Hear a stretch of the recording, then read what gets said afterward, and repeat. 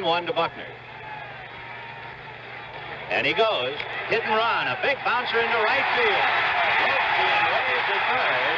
Jackson bobbles the ball, but Buckner's going to hold. Coming to the plate is Lopes to score.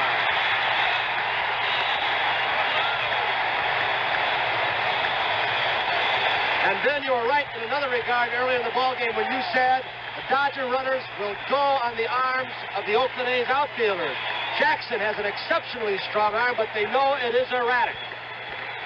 I'll tell you the other thing on Reggie Jackson. Granted, he has a strong arm velocity-wise. It is not that accurate, but, and he did it today, they said on balls hit in front of him, he has a tendency to bobble the ball. And sure enough, as he charged the base hit, he bobbled it, and Lopes was able to score.